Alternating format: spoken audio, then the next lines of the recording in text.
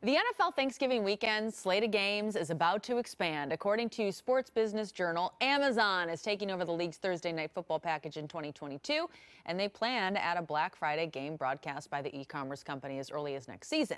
The day after Thanksgiving, also, we know this, a massive shopping day for retailers like Amazon. The Black Friday game, which comes a day after the NFL's traditional three-game Thanksgiving lineup, will most likely begin in 2023, but it could be pushed to 24, according to the report.